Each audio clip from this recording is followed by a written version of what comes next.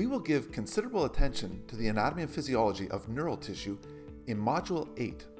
For now, as one of the 4 basic tissue types of the human body, in Module 4.7 we briefly discuss the basic structures and functions of neural tissue.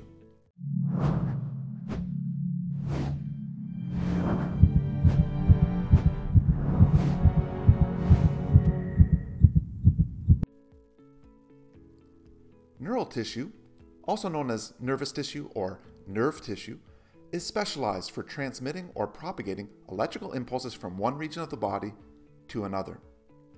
The vast majority, almost 98% of neural tissue, is located in the brain and spinal cord, which collectively form the central nervous system and act as the control centers for the nervous system.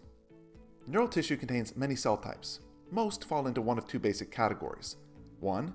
Neurons, and 2. Several different kinds of supporting cells called neuroglial cells.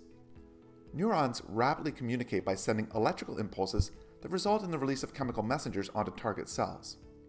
Our conscious and our unconscious thought processes are due to communication among neurons in the brain. The neuroglial cells play a sustentacular role, that is, they sustain the neurons. They provide support for neural tissue in both physical and chemical maintenance of the neurons and their surrounding environment. Neuroglial cells nourish neurons, defend them from infection, and insulate and protect the integrity of neural tissue. The longest cells in your body are neurons. Many reach up to 1 meter in length.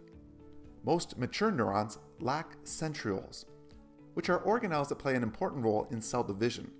Therefore, most neurons cannot divide under normal circumstances, so they have a very limited ability to regenerate and/or repair themselves when injured. There are a variety of cell shapes when it comes to neurons. The neuron depicted here is a multipolar neuron. While other neurons may not look exactly the same as this multipolar neuron, most neurons have the following 3 basic parts to varying degrees. 1.